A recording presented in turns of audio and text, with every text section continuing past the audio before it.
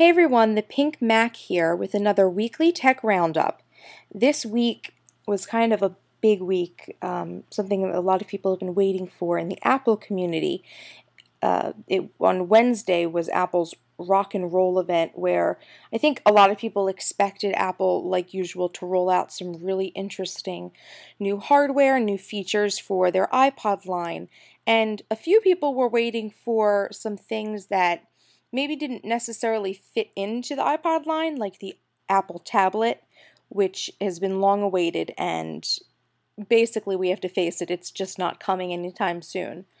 Really funny story. I actually went to the Best Buy around where I live with a girlfriend of mine on Tuesday because she wanted to buy a Mac. And the quote-unquote Apple certified sales consultant there basically told my friend that we shouldn't buy a Mac now because this was Tuesday. On Wednesday, Apple was going to reveal really cool things like the iTablet.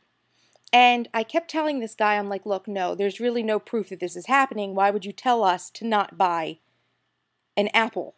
And he basically was just, I'm an Apple certified consultant, I know what I'm talking about, and I'm like, no, you obviously don't. And he obviously didn't know what he was talking about because Wednesday came and went, and there's no tablet, and we got very few things, I think, really out of, that we were kind of expecting to get out of the rock and roll event on Wednesday. And I'm not going to go into too much detail about that stuff because everyone knows pretty much now what came out of there. And I actually want to, throughout this week, I have a couple of posts that I want to put out on my blog. So if you want to read my thoughts on the things that came out on Wednesday at Apple's rock and roll event, their upgrades and all different things like that, head over to my blog this week and check it out because I am going to be talking more about that there. I really don't want to waste anyone's time here talking about something we all know already happened. So the second thing I wanted to talk about, moving away from the Apple rock and roll event, is a little update on my hard shell cases. I know if you've been following, you probably know I've had two. I did originally use the in-case hard shell, which is that satin feel similar to the Spec see-through satin.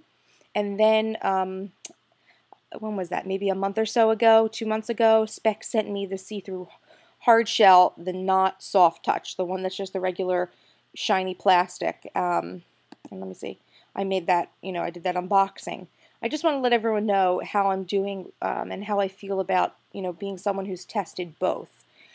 I really think that In-Case has something really great going on with that soft touch. Apparently it's very similar to the Spec see-through satin. Like I've said before, I've never seen the see-through satin. I've never really touched it other than a little bit very shortly at an Apple store, just, deciding on what I was going to get. But it is apparently a very similar feel. But I have to say, I really like the Spec see-through better. The hard shell that's just shiny. I don't know what it is about there, maybe because it just feels slicker. It just, to me, it appears as though it contours better to the shape of my MacBook, better than the In-Case did. And, you may have the In-Case and disagree with me, but that's just how I feel, and I'm really glad I've got this Spec see-through. I'm really happy they sent it to me.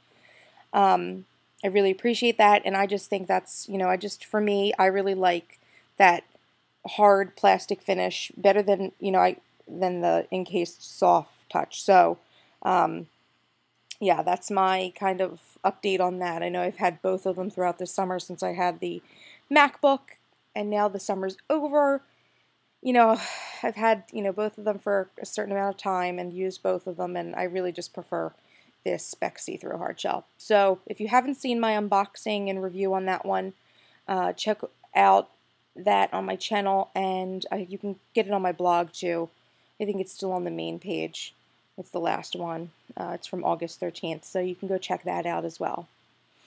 The final thing I wanted to talk about, actually, I don't have a website to show you with it, but the final thing I wanted to talk about was an update on my Tetherberry. As you may remember, Tetherberry is the application that allows me to tether my BlackBerry to my Mac, which is not something that you can do normally. BlackBerries don't allow the tethering to Macs. It's just for PCs. I know a lot of people have found other ways to do it with different devices. I have the BlackBerry Tour, and the only way that I could find to get it to tether is through the Tetherberry application.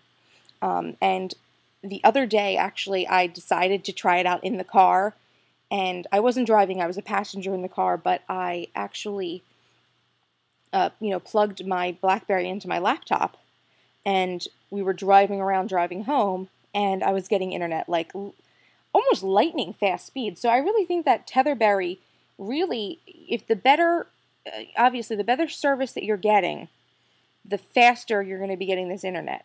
So I think that's always a plus. That's why I haven't been getting excellent service at work, because I just don't, excellent internet through my laptop at work, because I just don't get excellent service at work. But when we were out on the road, I was getting like full bars, and web pages were loading just as fast as they would if I was at home on my cable internet. So that's really fun. To make this story even more interesting, I had decided to test to see if I could play WoW.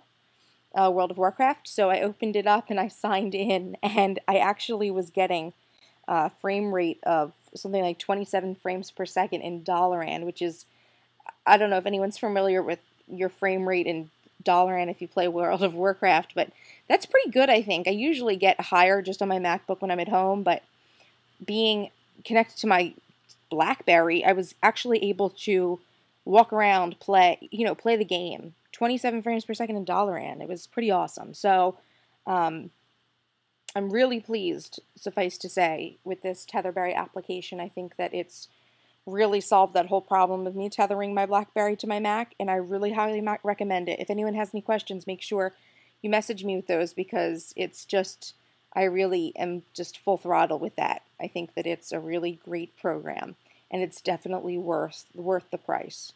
So if anyone's interested in that, I'll throw up a link in the sidebar. But that is my weekly tech roundup. If you can, please subscribe to my videos. My channel is Miss Trenchcoat. You can still IM me on my AIM screen name, the Pink Mac blog. I know I'm on there less often than usual, but, just throw me up on your buddy list, and if you see me on, you can send me a message, and I really appreciate those. And as always, make sure you check out my blog, thepinkmac.blogspot.com. You can check out extra footage, extra stories on there, things that I don't really talk about here. Thank you guys for watching, and I'll see you guys next week. I've got a couple of different things going on this week, so I'll have another video probably in a few days for you. So thanks for watching. Bye.